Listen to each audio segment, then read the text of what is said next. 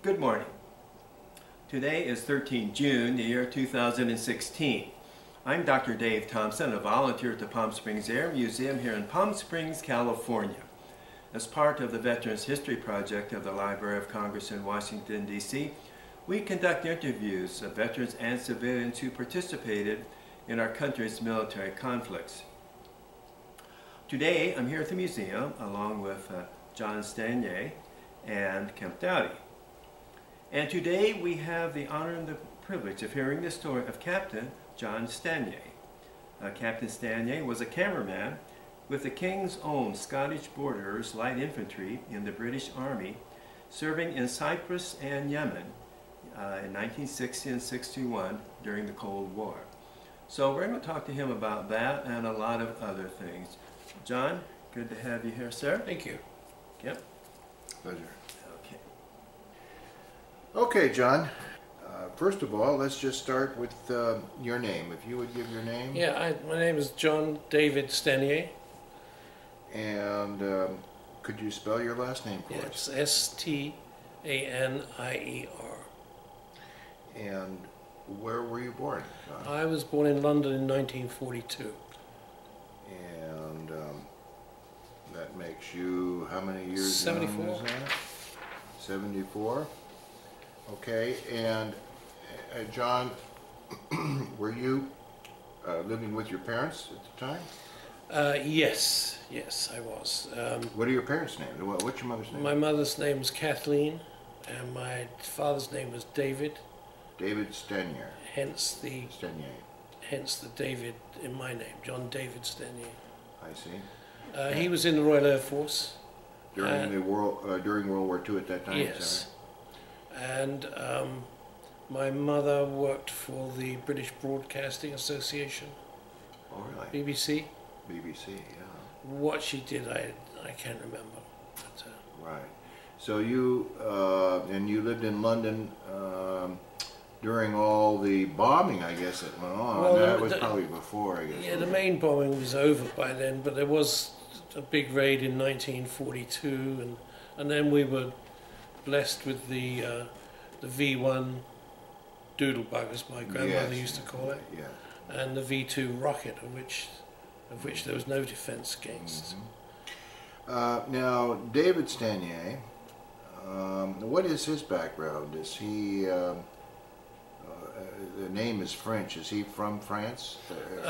No, when we tried to find the history, we couldn't find anything but English ancestry, which would of course be right, because the Normans coming over in 1066 brought the French influence and a lot of the French language with them.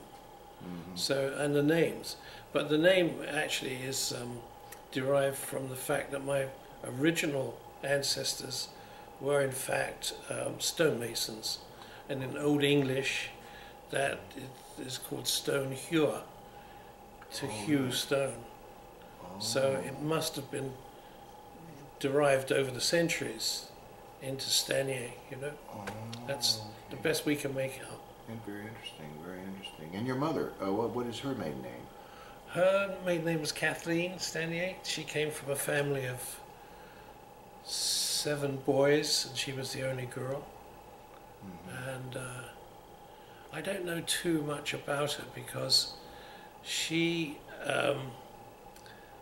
was one of these English war brides that went back to America in the end. Even though she was married to my father, it was one of those convoluted things, you know, that, as we all know, happens in wartime, you know. It's, I'm not saying it was right, but it's, you know, it happened in Vietnam and now, you were born in 42. Did you have any siblings at that particular time? Yeah, I had a brother. How old is he? Anthony, and he died at the age of 18 months. Oh boy. From pneumonia. 18 months, okay. And he was born 2 years before you? I think he was, yes. So you never knew him? Not really, no. Okay. After you came along, were there any other siblings that you had? Just the 2 of you? There was just the 2 of us, yeah. My mother subsequently had 3 other boys in the United States, my half-brothers, but I really don't have contact with them at all. Okay. Now, did you stay in London to the point where you went to school in London? I did. When did you, first of all, before we get to that, what kind of dwelling did you live in? Were you in a home or a flat or something? Yeah, we had a home, which is called a terraced house. Okay. It was 100 years old, and like many of the terraces around that part of London were. And they were built 100 years ago for workers in the Woolwich Arsenal, which was very close. Okay. So there was mass building all around to accommodate the workers. And the farther up the hill you went, the better the housing was. Right, because you were either higher up in the hierarchy of the Woolwich Arsenal. Yeah. So you got the best housing. We were at the very top of the hill. Okay. But my grandmother was still very poor, so God knows how poor the people at the bottom of the hill were. You know? Yeah. During the war, though, was work available for these people? Yes, the Woolwich Arsenal employed so many people making guns, shells, bullets, heavy artillery, and the whole of the area there at the bottom of the hill, so to speak. There was an artillery range where they would test out the big guns. And I always remember when I was at school, the teachers would say, we've been informed that at 12 o'clock today there will be a test of certain military weapon. And then we'd be prepared for the huge bang, you know. They give you earmuffs, or you just plug your ears? You just plug your ears. When did you start school? I started school at a very early age, at like 1940. No, I was born in 42, so I was 4 when I went to school, my first school. And that was under a very, very strict Catholic regime. My whole family are Catholic. Okay. So you went to Catholic school, kind of a nursery school or kindergarten type thing first? Yeah. And then in that system you went through 3 years of kind of basic schooling, and then you moved to another building in the same complex where the education got a bit higher, and then finally to the top level where you went to the age of 16. And then you left. But the education system was very good, and it's somewhat like today in so much as it's there, but all you've got to do is take it. Right? The kids today, it's there, but they don't take it. Is in this country, some of the problem is the ethnicity of the groups now. That's causing a problem when I talk to some of the teachers. Also, the language is an issue. Some people speak different languages. Was that an issue? No, because the bird didn't come home. The colonialism bird didn't come home to roost until the 50s with England. I didn't see a person of colour until I was 8, and that would have been 1950, when the Caribbean colonies started to come over, emigrate, and take all the low-level jobs. Same story everywhere you go. They were the Caribbean colonies, meaning part of the Commonwealth countries could come in. Jamaica, Jamaica was a British colony and so forth. And then they started to come in. Those guys started to emigrate here, to great consternation. I remember, of the indigenous population, and they were not welcomed. And to this day, there's still a lot of problems there. Yeah. What happened was that there was a minister in the English Parliament who said, "Oh look, the only way we can solve this problem for the future generations," and he emphasized that, is to put all these immigrants back on boats and send them back to where they came from. And there was obviously an outcry over that, especially from the people that would be affected. Right. He His name was Enoch Powell, and he's a very infamous person for that reason. But now, I went back to London a year and a half ago, and there were people there saying, we should have done what Enoch Powell said. Look at this place, you know, and it's more than integrated. It's not even the country that I knew. Right. Not even. No, no, Right. Even the language, you know, is being changed to fit political correctness. Right. And I don't know. I mean, all I can tell you is it's not the country that I was raised in.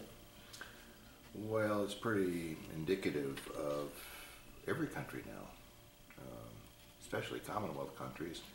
But we'll come back to that. Let's talk about your days in school now. When you were going to school in your younger years, Catholic school, what were your interests? How did you get to school? Did you ride a bicycle, walk, take the bus, or what?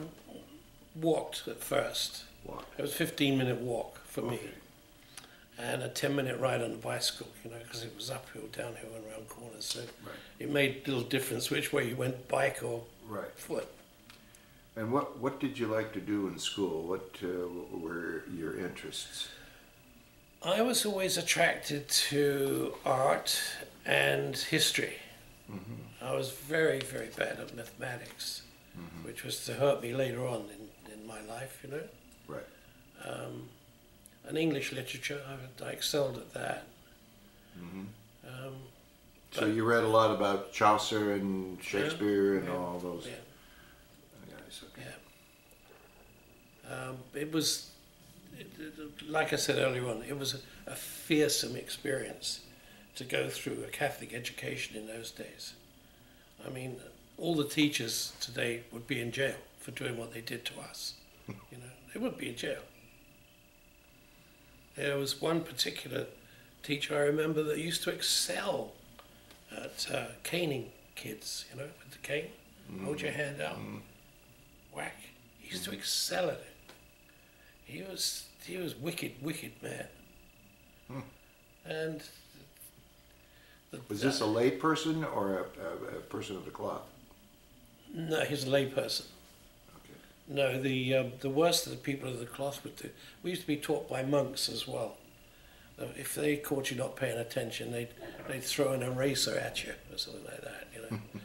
But the lady teachers, I remember, were particularly nasty because they would lay the edge of a ruler across your knuckles, like that, 2 or 3 times. That was the way it was. And you used to live, you either accepted it or you lived in fear of it. And most of us lived in fear of it. And most of us learned because we didn't want to be caned, you know. Mm-hmm. How times have changed. Yeah, I don't know whether it may seem strange to you, whether I'm glad about that or not, but that kind of discipline made us learn. And when I see my kids of today went to good school and they learned, and they did well, or were doing well. But I'm not sure that there should be some, I'm not say physical violence, but there should be something, some punishment of some sort if you don't learn. Why are we spending all this money on your being taught?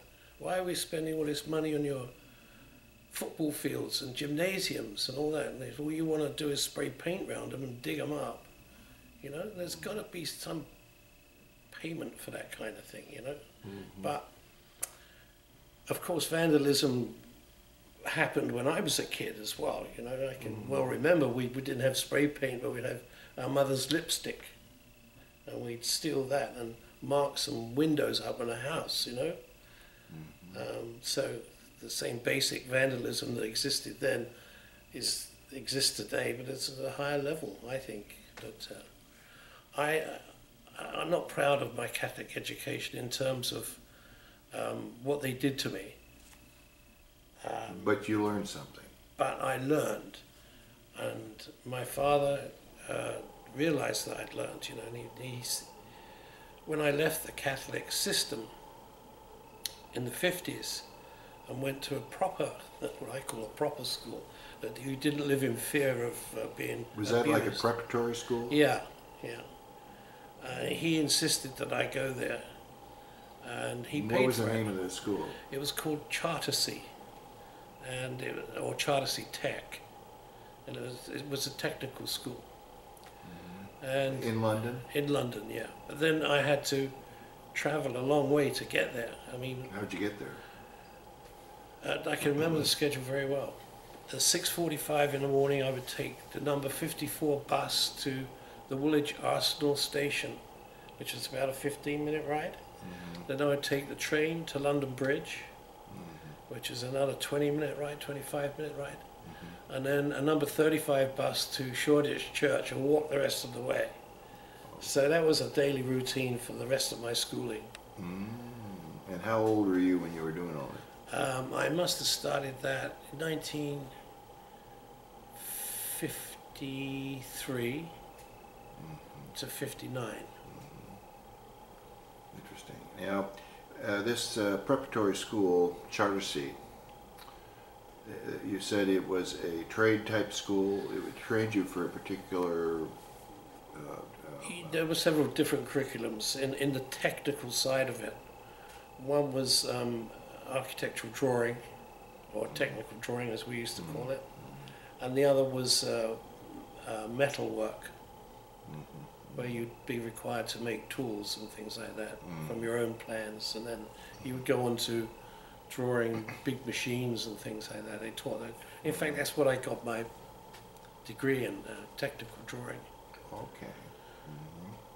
But it didn't work like the college system does here. In those days, there were two colleges, Oxford and Cambridge, and you had to be of higher breeding under the English class system to qualify for either of those two colleges. Oh, okay. Right. So as a consequence of that, you would complete your school at what we would complete as high school here. There was no further steps. There were no further steps. You could stay on at the same level for the next couple of years, whatever, till you're 18, 19, or even 20. But there was no school to accommodate that. You'd be at the same school. But to get into a university like Cambridge or Oxford or any of these big schools, Eton, you said that you were limited as to who can get into these schools? Yeah, as strange as it may seem, the English class system in those days, up to the 60s, was still very strictly enforced. You were mainly judged by the way you spoke. If you spoke like With a Cockney accent? with a Cockney accent, you were definitely out of the way. You weren't considered. And in that time, they developed an in-between accent between the really, really upper-class accent and the Cockney accent, and that's the accent I have. You have a hybrid type of accent. Yeah, exactly. Interesting. It's a cross between the Cockney and the higher levels of pronunciation. The way I would think of it would be we would use the word a snotty type accent. That is that correct. Would that adequately describe the upper echelon? The upper echelon and the echelon that we graduated to as well, the middle one, So there were certain words you could pronounce, and people would say, they would immediately call you sir. Oh. Immediately.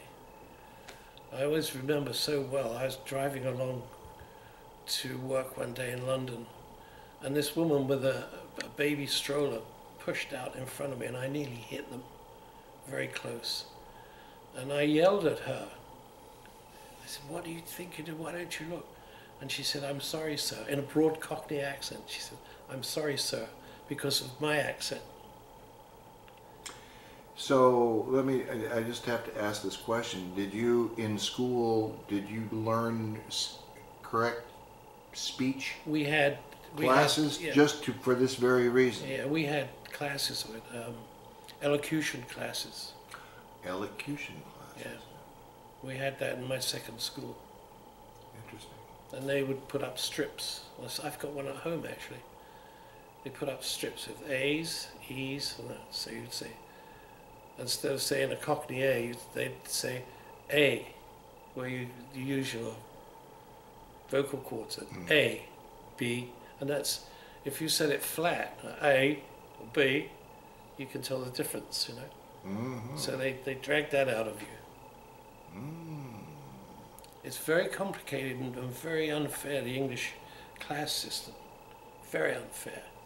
And you're saying it's not really as prevalent today as it was then? Well, no, it's been absorbed by, especially by immigration. Oh, but the other way where it's instigated the change was in the 60s, when we were all flower children, you know, and I used to stand behind a camera with a flower in my ear, you know, and everybody said, screw that, you know, that this isn't the wartime anymore. This isn't, we're not under the control of our parents who fought and died for us. But nonetheless, we all felt a liberation from what they must have felt through going through the war years. You know, and which they tried to instill upon us.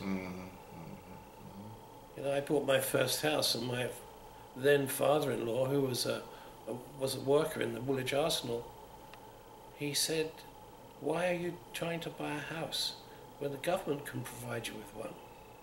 That was the mentality. I said, "No, I want a house." Now, when did you graduate from your prep school? What was the name of it? Chartersea. Chartersea. Chartersea, that's Yes. right, Chartersea. 1959. And you were at what age at that point? 17. Okay, and when you were going to Chartersea, was it an all-boys school or was it a co-ed school? Yeah, it was all boys until the year I left, and they brought the girls in. Well, that must have We been a were really change. pissed off about I that. bet you were. Did you have a girlfriend during the course of going to high school, where you'd go to dances or battalions or whatever? No, No. Okay. no, not many of us did, for some strange reason, which I can't Yeah, that's just the put way a finger on. it worked. Now, when you graduated from Chartersea, now you're going into 1960. You mentioned the flower years here in San Francisco. That was when it was beginning. What did you do at that point when you graduated? Where did your life Okay, take so you there's at a that little point? gap here between Yeah. the flower section and when I left school. Yeah. My teacher in the sixth form, as we used to call it in the old English way, he had a friend in the film business, and he knew that I wanted to be in the film business. You did want to be in it. Yes. How did you know that? When did you make up that determination?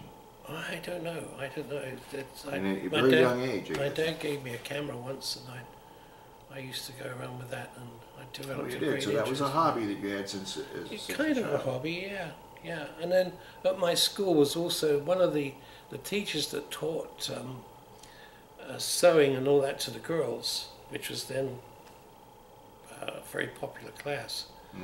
Her husband was a film director at the BBC, British Broadcasting Association, and he encouraged me as well. Okay. And then I formed a club So within. he acted as kind of your mentor Yeah, to get absolutely. you into He and his wife, yes. And who is this guy? His name was Jack Gold. Jack He's Gold. quite a very He well was a very known. important person in your life. Absolutely. But he was also, he was very famous over the latter years. And he passed away a few years back. But he really was the one that stimulated me into the film business, plus my sixth form teacher, who I'd already formed a film club within the school. And we used to At go. Chartersea? Yes. Okay. And we had our own film unit, which I was in charge of. Well, I put myself in charge of.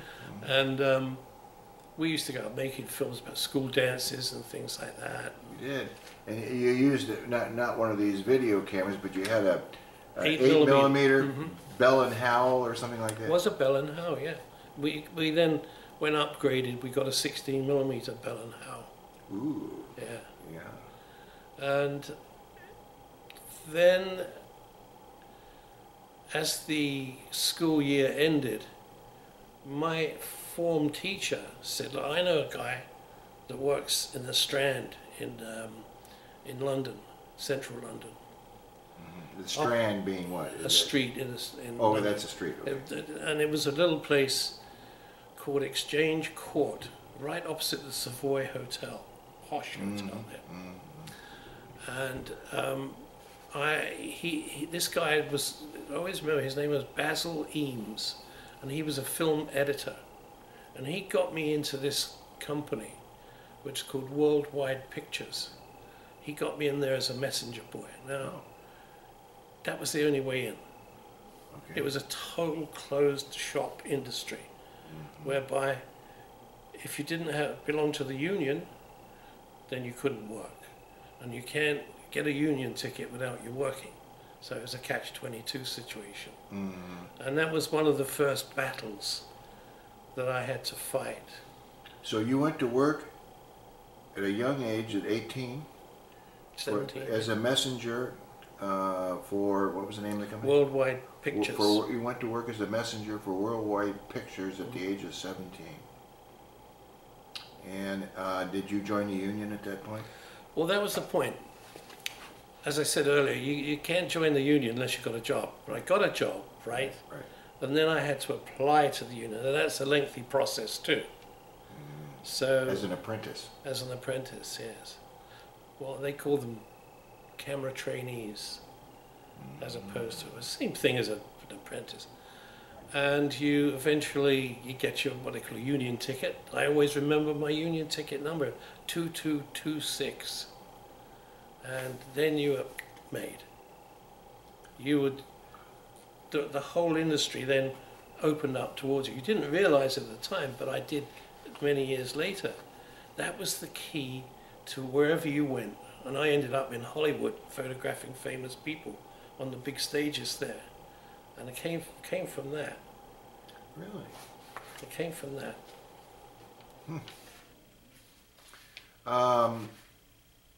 Famous people over the course of years, right? Just Over the past 20 years? Yeah. Oh, I photographed them all. One of my most favorite people was Cher, the singer. What a lovely, lovely person she is to work with. Okay. And some of the worst people, like Mr. Stallone, when I photographed Rambo. And, Did you do the filming on that? Yes. And that was a most unpleasant experience. But he was finding his way. If ever you see this slide, I don't give a damn. It was, he was horrible. Horrible to work with. Dreadful person. Really? And then I worked with Lee Marvin. There's a character. Yeah. And that was the second movie I photographed. Yes. And it was an American director. And one of the old school American directors. He was, like I say, one of the old school. And when the old school I say, I mean that they know everything about filming. They're a director, they know the camera, they know the lenses, they know the camera cranes, they know what everybody does on the set, which doesn't happen today. And he was the real pro. So I was talking to him one day, and he said, "Oh, I want you to meet someone." There was Lee Marvin. He took me over to Lee Marvin. And he said, "This is John Stanier, he's a cinematographer." And Lee looked at me and he said, "How do you do, sir? I'm glad to meet you." "How do you do, sir?" And that was the way it was in Hollywood in the old days. You know, they had the actors had respect for the position that you were in. And as a cinematographer, you were top of the pile on the crew. And it depended on you. You can make them look good or bad. Exactly, right? Exactly. But these guys knew that if you were, people like Lee Marvin knew that if I was assigned to be the cinematographer, then I must be good, and therefore I deserve respect. I see. So it's just respect that you got. That you were a cinematographer. Now let's go back. This is interesting, but I want to go back to when you were an apprentice and you got your union card, and how long did you work as a messenger? I think it was about, I transitioned very quickly. I think it was about 6 months. And then from there you went, and what was the next step? As a camera trainee. Okay, was there a little more pay involved Yes. as you were doing each step? Yes. Okay, so you went to a camera trainee, which meant, to me, it sounds like you're going to be working as an assistant behind the camera with a cameraman. Yes, yeah. I was in special effects at the time. Oh, okay. So we would help light the fires and do all that. It was great training. Great Really? training. Okay, and how long did you do that as an assistant cameraman? I can't remember how long. I was an assistant cameraman for a long, long time. But you see, Were you involved in filming plays, theatricals, performances, or all movie, television? At first, I was in TV commercials. Okay. That was a logical step up, unless Okay. you were a trainee at MGM or someone like that. Oh. And I subsequently worked at MGM. You were with BBC at this time? No, I was with an independent company, Okay. and They had contracts to do work? documentaries, and I got you. So that's what you were doing. and I never worked on a documentary, but I always did commercials, the soap powder commercials and things like that. But it's all the same. No matter whether you're photographing Cher or you're photographing a bar of soap, I don't wish to compare the two, but the basic skills, the basic syntax of filmmaking Correct. is the same. Is the same. Now, when you would take the film, you were using 16 millimeter film. Would you then just give the film to someone to develop it, or would you Yes. do a lot of that yourself? No, we'd send it to Kodak to be processed, I see. and yeah, it's So you would just stand behind the camera and wait just to be told what to do. You were told what to do. Yeah. You know, camera action, and then you were a go. Yeah, it's. Okay, good. Now, But then, I'm sorry, you had to learn the camera as well. You had to learn the intricacies of the camera, how it worked, how its mechanics worked. You know, I started loading film magazines in the darkroom. That was my basic job. And then you take them out and they put them on the camera. It's, somewhat. did you ever damage any film by accident, or have any incidents with the Yeah. filmmaking? It happened to all of us, yeah. The worst thing you could do was what they call flash the film. And you could do that quite easily. You could be loading, because it's all in the dark. You do it all by feel. And you could easily forget something and then pull the cord to switch the light on. You didn't have a red light or any sort It of... didn't make any difference, whatever kind of light it was, you know, it didn't make any difference. Oh. So you would, one day I remember I left the lid off one side of the magazine, thought I'd put it on and turned on the light. And then I looked at it and I threw myself over it and switched the light out. It's too late. I didn't say anything. I was too scared to say anything. I thought, I'm going to get away with this. I figured out a couple of things. The film is tightly wound, very, very tightly wound. So the light didn't get to it? So it only flashes the edges where the sprocket holes are. And that's what I got. So next day when what we called the rushes that came back, the man in charge, he said, Jesus, he said, it's been flashed. It's all over, you know. But the flashing didn't reach the image. So we blamed it on the lab. The lab did it. The laboratory that processed it, they were always easy to blame, because they were an anonymous figure way down in the pecking order of the laboratory, you know. Yeah. Oh, man, that's funny. This is when you were working for your contracted company. How long were you with them? They had a section that did motion picture films, and I transferred to them. So I stayed within their umbrella for a number of years. I transferred from there as an assistant cameraman, a first assistant cameraman, to a cinema series shot in black and white, and it was called the Edgar Wallace Detective Stories. and then we would shoot one every 2 weeks. Okay. And then we'd have a week down while they rebuilt the sets and so forth. And we'd start on another one. It was a fantastic experience. Couldn't hope for better, you know. This is all on stage in a sound stage. Yeah, with actors and actresses, sound stage, you know. And that was kind of your first experience with this kind Yeah, of... I always remember walking onto the stage and I thought, oh my God, I'm not going to be able to do this, you know. It was so awesomely overwhelming, you know. And you're the man. You had to do it. You're they expect you to do it, yeah. They don't expect you not to be able to do it. Yeah. So somebody puts you up for it, as they did with me. And I was cheap as well, and cheapness has always reigned in the film industry. And so I was the man. Provided I didn't make a mistake, I had a job for 2 years. When you say you were cheap, you were getting paid less than the other people, your other comrades that you were working with? Well, I was being paid very well above the national average. Oh, you were? Yeah. Because you're on, it's a union situation, so there's certain scales, I would imagine. It was scales. And you could get over scale as well. If they wanted you badly enough, you got over scale. But I worked for scale for the first years, and then proved myself to be valuable. So they give you a rise, you know, and raise. You go on from there. But it was during that period of time that I got between Worldwide Pictures and moving on to their movie section that we got the army thing. Okay. And they wanted people to volunteer. It'd be a great experience. Now I'm thinking, wow, I don't want to get shot at, but I'll be filming things overseas. Right. And things I never seen before. You get to travel a little. I was a city boy, and I'd never been out of London. Right. Yeah. Now what? Now, did you switch companies at this point? No. We still.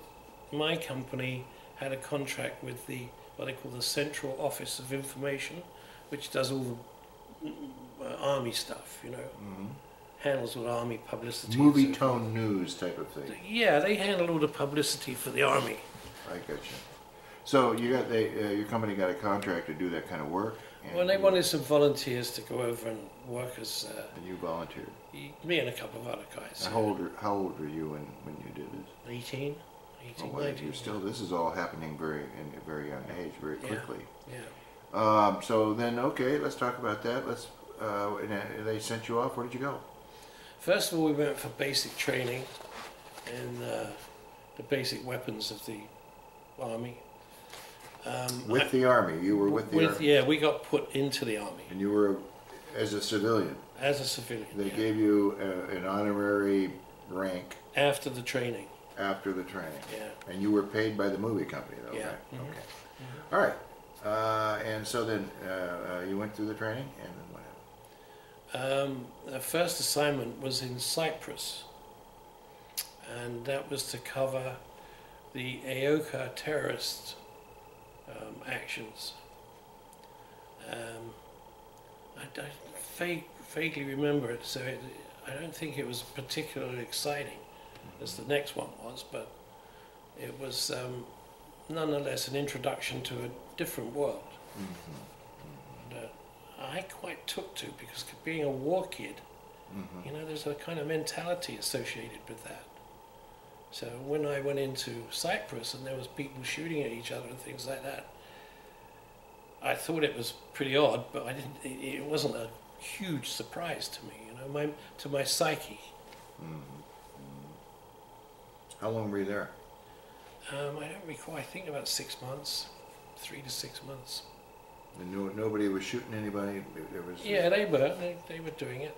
They were shooting British soldiers and cutting their ears off and pinning them to doors and things like that. But we never had any direct involvement in that. We only ever, as I recall, filmed the aftermath. Unlike the next assignment, which was what happened? A little different. Did you see anybody? Did you film anybody getting shot and killed? Because that would be a traumatic experience. No, we didn't actually. We saw the accidents. That was the bad After thing. the fact. Yeah. And we saw a couple of, in the second assignment in Aden, we saw a couple of detainees shot. They made a run for it, and that was it. You know, they just shot them. Okay, and then you moved on to a different assignment? Yeah, then we went up country to the Yemen, Okay. and that's where the Arabs would shoot at you and things like that, and at anybody. You didn't have to be in the army, and we weren't wearing uniform either, just a bush hat, and that was it. And we were allowed to wear shirts like this. But there was one particular occasion I well remember, and probably never forget. It was there were two actually. It was the Lawrence of Arabia type guy from the SAS. We went out to meet him on a patrol, and he appeared out of the mist just like he did in the movie.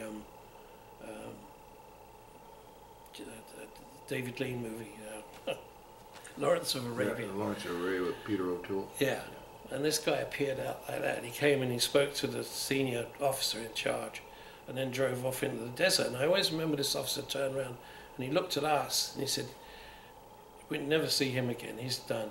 He's going to die." And I think it was so offhand, you know, but that's what happened. You did, yeah. Yeah.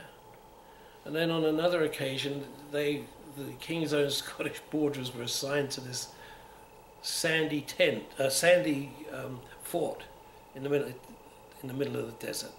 And I can't describe it to you. It's just all desert and scrub. And there's a sandy fort, and there's some bad guys there shooting at our guys. And they called in an airstrike. And we had some Arabs on our side. We were all laying down. And the airstrike came in, and I always remember this. There was this crack right beside me, and I thought, "Oh my God!" And I felt something come up inside my helmet. Oh boy! And I put my hand up there, and took it, and it's covered in blood, covered. And I thought, "Jesus, I've been hit somehow." And then this all happened in seconds. Yeah. And I looked around, and there was this Arab sheep herder.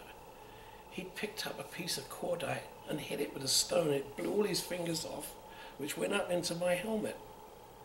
Oh man!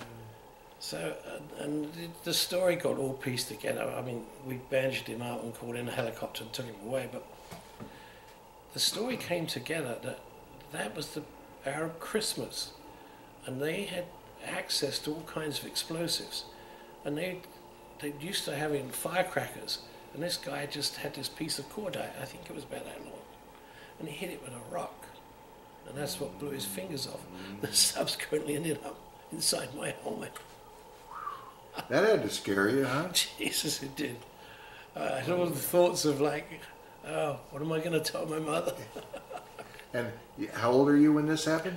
I must have been quite close to 18 by then. You're still 18. Okay, this is 18 and a half. For an 18-year-old, you've done a lot of stuff here. Yeah, well, it's the film industry for you. Whoa. Okay. You mentioned while you were talking about this, the King's Own Scottish Borderers. Yes. When did you join them? Well, like I say, I didn't join them. Well, I did join them, but not as a regular soldier. We joined them as replacements for their film people. You're a filmmaker. Yeah. And when did you go to work with them?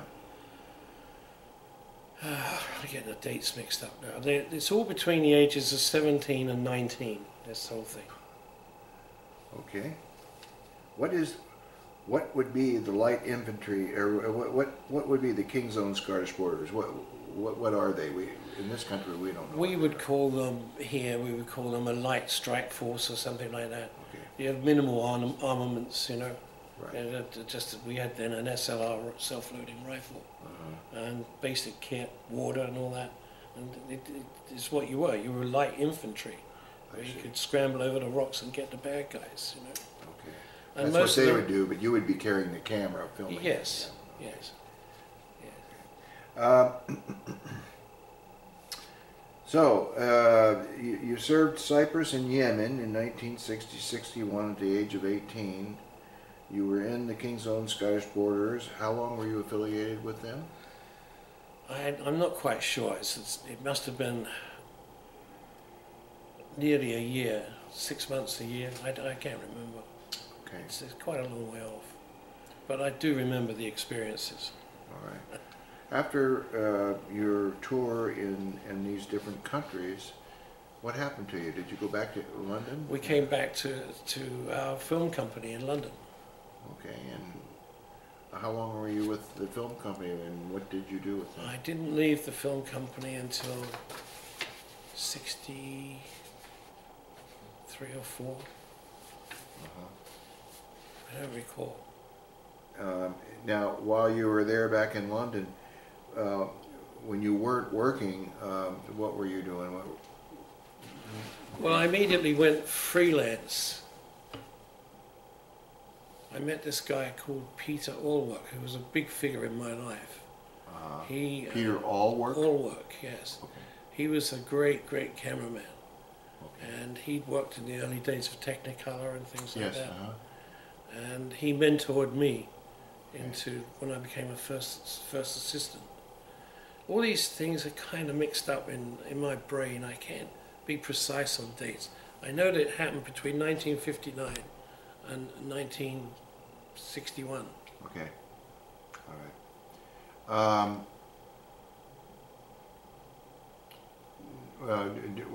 What else did you do? Did you like to go on your private time?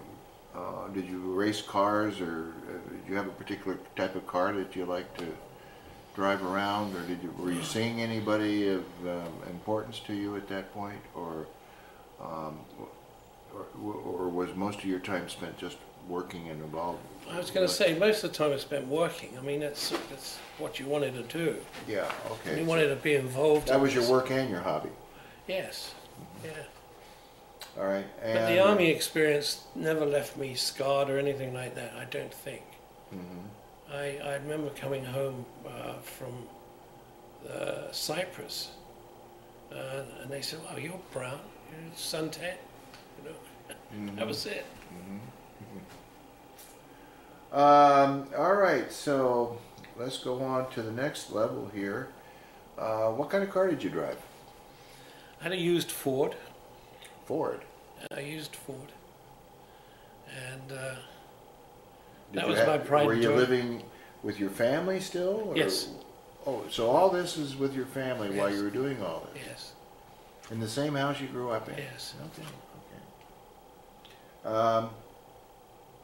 When did you get your own place? I can't be exact on the date, but it was in the 60s. I got married when I was 23, 24. And I lived with my dad for a while, for 6 months. Okay, Saved up the money and bought a house. good for you. And you moved in with your wife at that point? Yeah. What was her name? Patricia. Patricia. And you had any children by her? Yeah, I had 4. Okay. And they all lived with you in this house that you bought? Yeah, as they were born. Yeah, a couple of them were born there, yeah. Okay.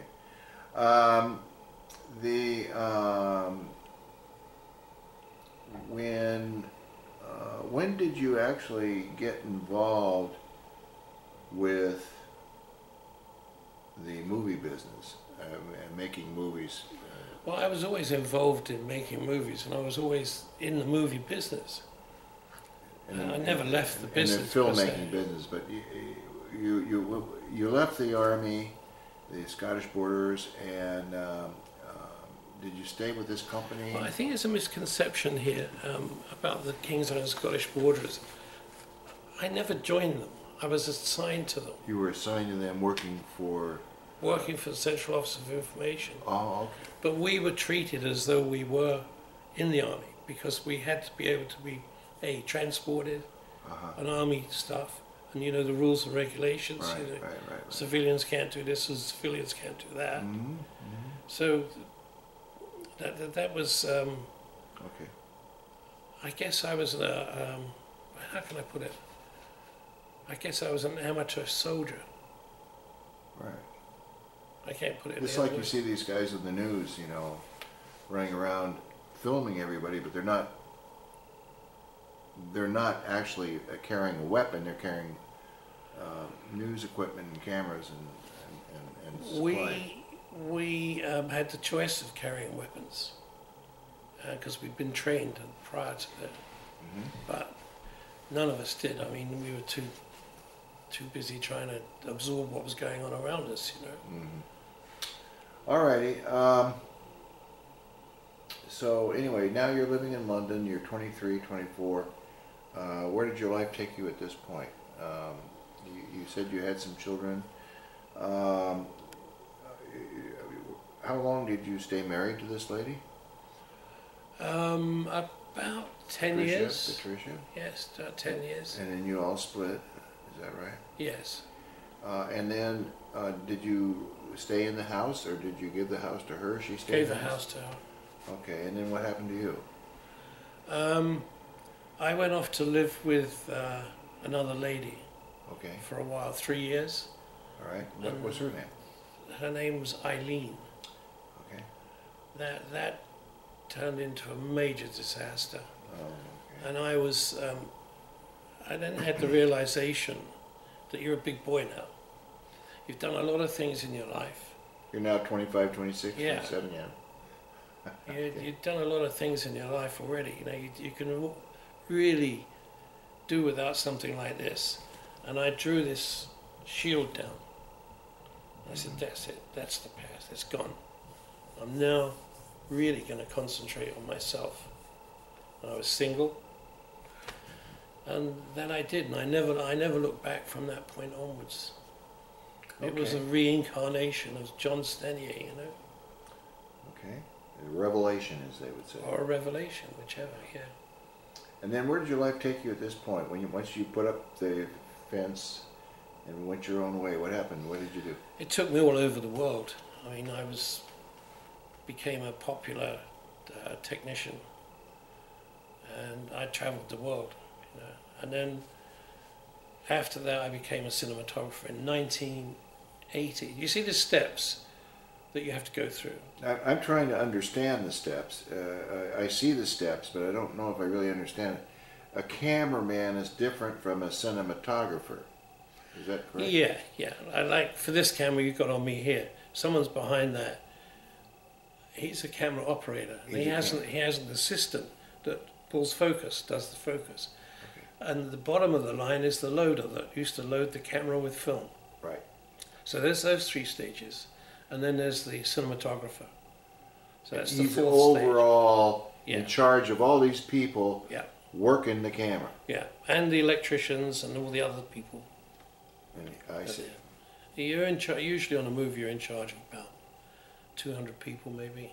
And you got several cameras going, don't you? Yeah, you can have several cameras. And the cinematographer's in charge of all the yes. cameras. Okay, so that's quite a job. Yeah, it is. But if you're trained, okay, it's not a big deal. You know, not a big problem. It's when you're not trained that the problems arise. And you're saying that some of these new people today just are not trained. No, they're trained on a computer. Oh yes. You know, and which is fine. I don't have any problems with that. But my training was in depth. I knew everything about film. I knew everything about lenses. I knew everything about equipment. I knew everything how it's supposed to be done. Just like they don't even use film anymore, though. They use the video memory cards. Yeah, yeah. That's for they have digital. Great It's cameras digital. But they have some great cameras for that. I've worked in that medium since it came out. I mean, I only retired last year, so. We saw the transition over to the video because some of the I went to New York Film Academy for a month as a kind of a workshop just to get a handle on all this, and it was right when the transition was taking place, and you can really tell the difference between celluloid film and digital. It was very the bigger the screen, the fuzzier it got. Does that sound about right? Yeah, It seems to be changed now a little bit. yeah. The definition is what everybody goes for now. Definition. Yeah. High def. High def and ultra high def, and it's really not needed. The bar was set by film, and I'm not saying that because I came from film, but I've worked in both mediums. And I know friends of mine have been fired from movies because of the digital captures so much detail. You can see wrinkles in actresses' faces, which you're not supposed to see. In a high definition phase? Yeah. I mean, an actress called Susan Sarandon didn't like the way she was being photographed digitally and had the cinematographer fired. Really? Yeah. Because the digital image was so defined. Yeah. Yeah. And it's only film people that know how to fight that. Oh, man. Because the guys that have been raised on the computer, that's what they go for, is low light and high definition, you know. That's BS, it's total BS, you know. It's like, we used to say, the 3 Bs, bullshit baffles brains, you know. Oh, man, I never thought about that. So you were the man, you're the center photographer, and you never got fired from a job, did you? No. You were sensitive to people's wants and needs in front of the camera. You have to be, yeah. Especially actors. Okay. Now you're living alone, or you're living you're on your own. When you went out on your own, did you get another place, another house of yours? Yeah, I lived in a 3-bedroom apartment in the area that I'd been raised in, you know, not far from my old house. Okay. Did you have a favorite pub you go hang out at? Yeah, we used to have that. The What was the Woodman name of it? pub. The Woodman. The Woodman Pub? Yes. Right around the neighborhood? Yeah. All my whole generations of people and parents and all that always used to go to this pub. You know? Oh, so everyone knew you, and you'd go in there, and Yeah. everyone's glad to see you, and then Yeah. the Woodman's Pub. And what was your favorite drink to imbibe? Oh, I think it was the bitter ale then, because even in the 60s it was real stuff that came out of a wooden barrel. Yeah. And wasn't compressed up with whatever it is, carbon dioxide or whatever. Yeah. Well, they have to get it to go in. It was real beer, it wasn't... Pull it right out of a barrel. Yeah, but the pump, when they pulled it, pumped up the suction to suck it up out of the barrel. Yeah. Oh, it was a real pump. It wasn't. It didn't need. Yeah. Yeah, it was a real pump. Okay. And we used to drink the beer warm. yes, I know the Brits used to do Yeah. that. Yeah. Like that famous thing about the British guy saying to the American, or the American saying to the guy, which one it was, drink your beer before it gets warm. Yeah. I think the United States beer, like it would be cold. People liked it cold because of the weather out here. It was so hot that sure. you had to have it cold. In England, it's always so cold you wanted it hot. Yeah, not now. It's always cold.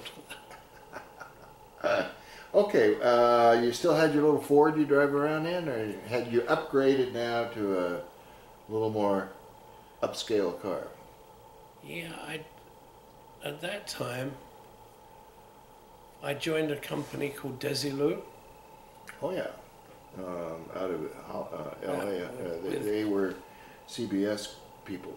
Yeah, with what's her name? Lucille Ball. Mm-hmm. She used to run it. And I'd met her when I was an assistant in London, and she came to do a show called Lucy in London. Okay. And she was impressed with my camera assisting, Oh. because I could reload the camera instantly, you know. My fingers were like, shh. Mm-hmm. And she went, gee, that's fast loading. She'd been used to waiting for a long while I reloaded the camera. Oh. And being a business lady, she saw time as money, you know. Right. And we did these, what they used to call a Western reload. And my assistant and I used to do this. And before she could even walk off the set and sit down, we used to yell out, camera ready. And she's very surprised at that. And then she said, these guys have got to work on I Spy with Bill Cosby. And so then we ended up working for Desilu, traveling all over the world. Really? And I Spy. I Spy. I didn't realize. I remember seeing I Spy with Bill Cosby. That was a Desilu production. Mm-hmm. Okay. And so you were on I Spy now for how long was that? How long did that go on? It was a couple of years. Yeah. We And travelled everywhere. did you get over here to L.A.? Were you in L.A.? No, I wasn't allowed to work here Oh. until later. Oh. I see. And subsequent movies that I worked on that were shot here, like Fame and Death Wish and all those that I photographed. I didn't photograph Fame, but MGM was so powerful they could get you a work permit easy, you know, just like that. Mm-hmm. So I got work permits to work here. Okay. But your home base was still in London throughout Yes, the whole time? yes. Okay. I'm sorry I've jumped the gun a bit here, but I'm just kind of thinking all the memories coming back. You know? Yeah, it was. What I'm trying to do is, when you go out and you think of these things, I'm trying to bring you back to where we were when, I know. you know, so I can keep a little bit of chronology going in your life. When you went to work for Desilu, how old were you when that happened? That was 1968. So how old was I then? 48, 10? You were about 25, Yeah. 26. And you were with Desilu a couple of years, you said? Mhm. And did you get to meet Desi Arnaz too? No. They Only Lucy. had already split by that point, I guess. I think so, yeah. Yeah. I always remember Lucy, she was a fireball. Fireball. I mean, not unpleasant, but she didn't suffer fools. She was focused on what she wanted to do. Her company, yeah. It was her company. Yeah. Yeah, totally focused on that. All right, now this is 68, 69. In your personal life, had you gotten remarried by this point? No. You were still a single guy. All right. No, I was still married to the first wife. Oh, you were. In that period of time. Oh, you never got divorced. You split. Went your own way. Yeah. But No. I didn't actually split until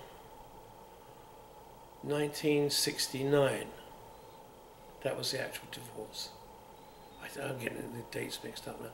I remember I was working on Midnight Express in 1977 when I got the divorce papers. Oh boy. I've screwed you up now, haven't I? And no, I'm just trying to follow you. In all this period of time, she was living separately from you, though. You were separated. Is that right? No, we were married. Oh, okay. You were married. You lived together. All right. All through that last period of time, from the first introduction into the film industry, right up until 1977, we were married. Okay. All right. That whole period of time. All right. In 1977, that puts you at about 35. What were you doing at that point? I was working on big movies, big time movies with a director called Alan Parker, and Where was he based? in England. Okay. And I did movies with him. I did 3 small movies with him, one large one called Bugsy Malone. I remember that. Then I went on to Midnight Express, Fame, The Wall, Pink Floyd, The Wall. All over that period of time, I was a cinematographer. It wasn't until 1980 that I'd gone through this disastrous affair that I mentioned earlier on and ended up living on my own. So you've got to take that chunk and put it back in there if you want. Okay. And then I went off on my own, like I said. See, I've just missed out a whole chunk of time. I've given you the facts, but I've got the time wrong. Okay. It's very difficult. Well, let's just move on. You'll come back to it. Let's go to 1977. And you're starting a new phase of your life now, right? Yes. Okay. Okay, so let's just start right there and see where that goes here. Okay. You're now doing Midnight Express. Yeah. And you're doing all this other filming. Where were you living at that time? I was living with this lady that we subsequently had this dreadful separation. All right. And when I said to myself, I'm going to be on my own, Right. that's it. Okay. That was a 3-year period after 1977. So that takes us to 1980. Okay. What happens now in 1980? So then I become a cinematographer Okay. and have a measure of success and become very popular. And for the next... People are calling and wanting your services. Yeah, all the time. Until we get to 1985. And all that time I've been traveling all through Europe. My route through Europe was always London, Paris, Barcelona, Madrid and Rome. And that was the circle I used to do. So that kept me busy for a long time. And then... You're staying in hotels throughout yes, this period? Okay. Yes.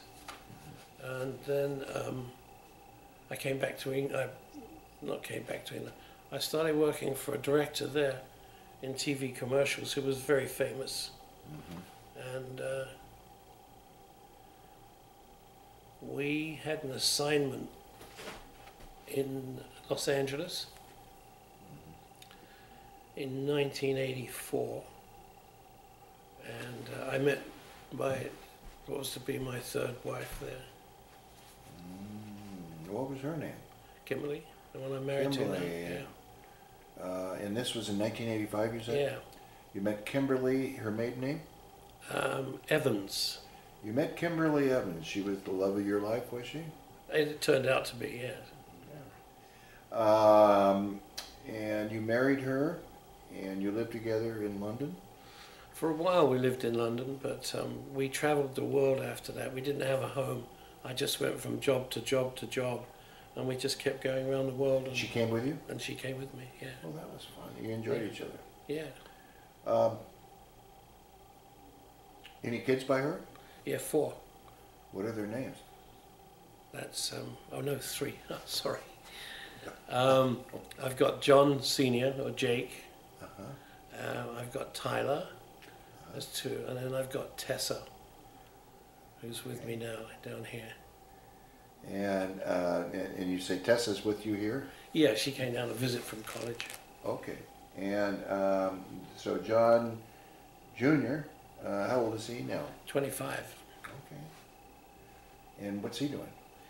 He's working in virtual reality, the process known as virtual reality, filming. Really? Which I've said to him. He took after his dad. Yeah. He should do that down here, come to the museum and do virtual reality. You know what do you know what it is? I know. That's where you kind of put a hood on and the goggles now. They're like this big now. And your hands can move and everything moves. Your head moves and you can. Because I saw a film with Michael Douglas using one of those type of things, and it was really amazing. Yeah, it's getting better by the day. Really?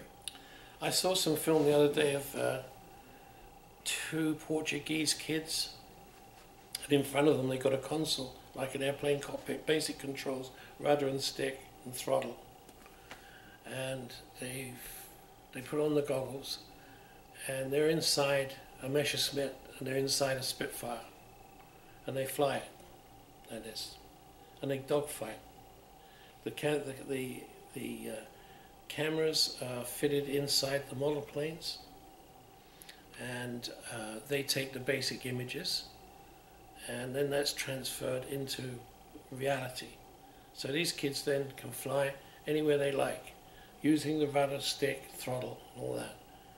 And they just wear these goggles, and it's amazing because you see what they're seeing, and you're the pilot. You're looking through the gun sight.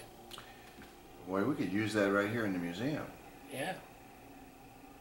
You're actually looking through the gun sight, and you're flying up. It's like a simulator, but you're in the plane. All you need is the basic stick rudder pedals and throttles and the visuals and everything. You just put on your head. Exactly what a pilot would see.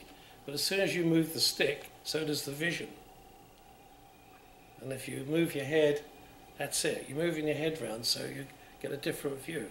And when you see these kids operating it, you see them going like this and like that because they're turning the planes. Oh boy! And they shoot. John Jr. Where does he live? He lives in Hollywood, right by the Hollywood sign. Well, yeah, you need to get him out here and see the museum out here. He's been here when he was a kid. Okay. And what's your other son's name? Tyler. Tyler, where's he located? He's in Santa Barbara. Going to school? Yeah. And he's studying kinesiology. I don't know. I forget what it is. Kinesiology? Yeah. I forget. I know he had to cut a cadaver open the other day. Yeah. So he wants to be in the medical field. Mm-hmm. And your daughter? She's an avid artist, and she's very gifted at painting and creating and things like that. Quite frankly, I don't know how she's going to wind up, but she's in Santa Barbara too at school. Oh, the two of them are up there. Yeah, okay. And then they're going to transfer down to San Diego. University? Mm-hmm. University of? Yeah. Very good. And now, do you live here in Palm Springs now, John? Yes, I do. Well, the reason I ended up in which we didn't go through the United States in the first place is because of really meeting Kimberly. That was one of the reasons, and I knew I had access to the United States. I had many. You had a work visa here for a long time. Yeah. From your previous work. Right, with was it Desilu? No, MGM. MGM got you the work permit. Yeah. And which is essentially a green card, right? Yeah, I got a green card first, and then I was married by that time. Mm-hmm. I had my green card, and then after our travels, we moved here to the United States, and I lived on my green card, and then we got married in the United States, in New York.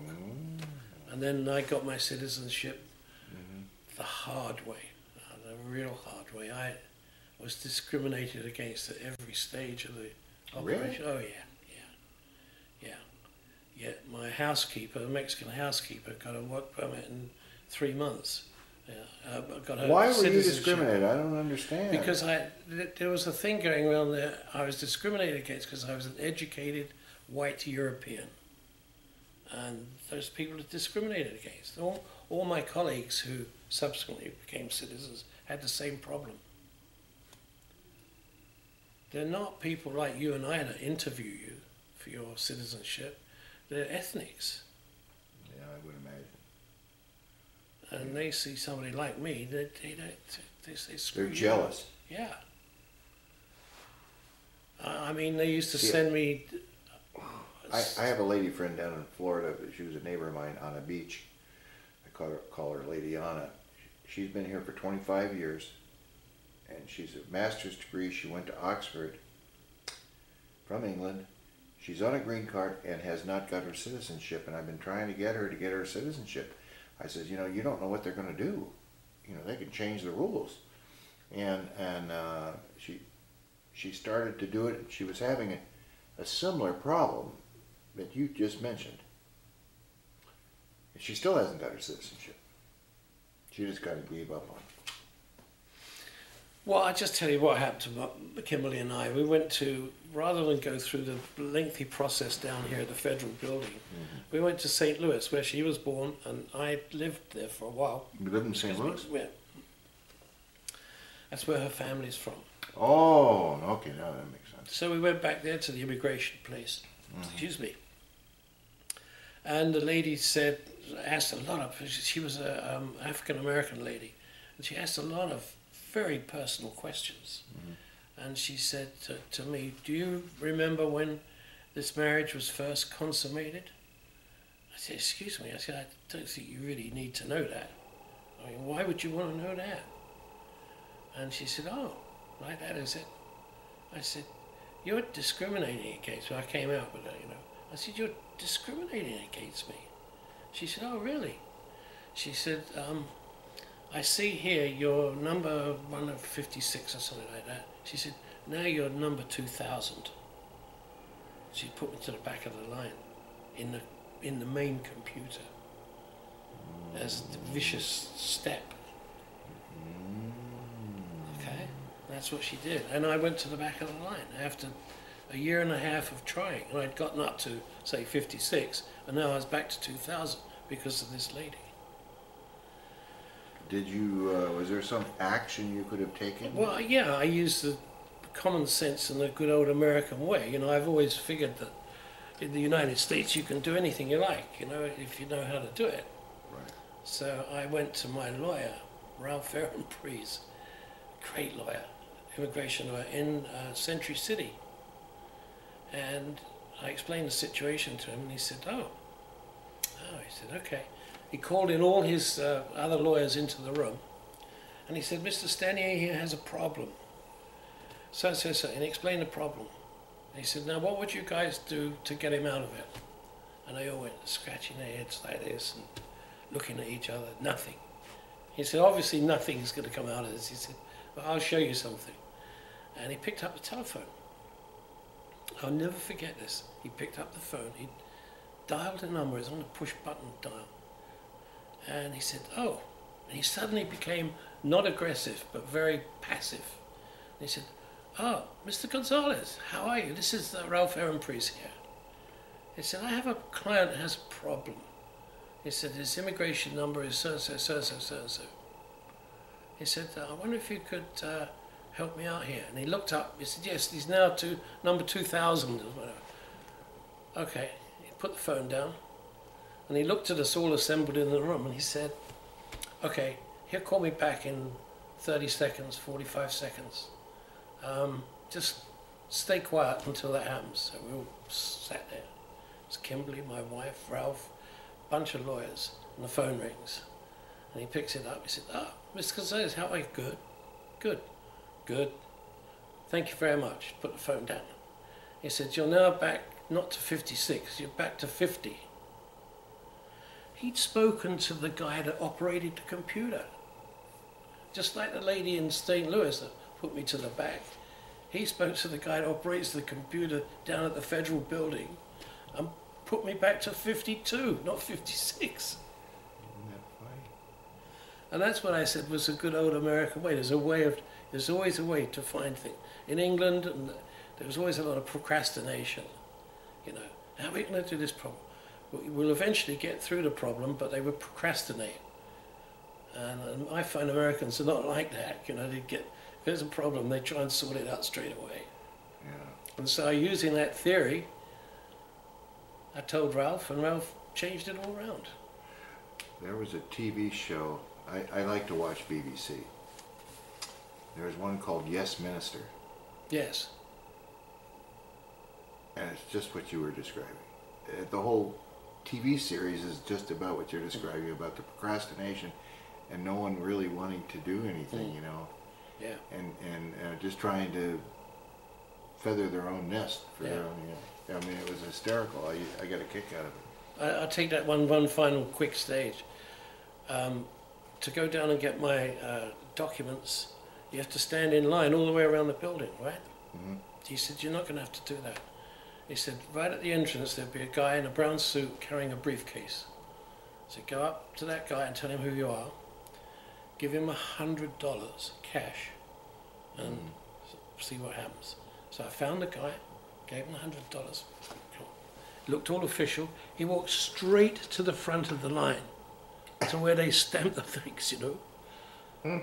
He put the papers over there and I was out and done in 10 minutes. Okay.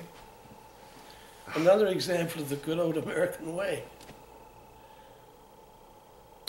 So obviously, from what you're saying, is you like it here versus being in England. I think it's the best, greatest country ever, and I'm very loyal to it. And